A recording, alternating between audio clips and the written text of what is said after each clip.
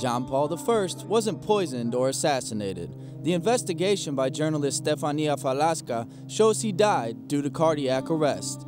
Before dinner, while he was praying with his secretary, John McGee, John Paul I felt a strong chest pain. Despite his discomfort, he refused to call a doctor, and it cost him. Hours later, in the middle of the night, his heart stopped.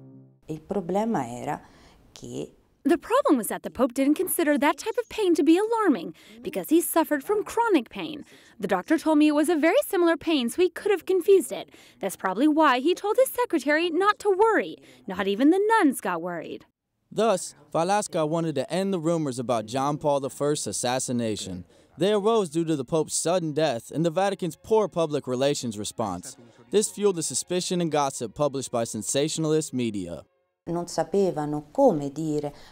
didn't know how to tell the world that the Pope, who was so loved by people, had died so suddenly. Obviously, if they had been clear, the resulting theories that made John Paul I's death into a drama wouldn't have been so easily accessible. What caused the flood of conspiracy theories was the Vatican not disclosing that the person who found the deceased John Paul I was a nun. She was worried when the Pope didn't come out of his room, so she decided to enter. The Vatican had its reservations and chose to say it was his secretary instead.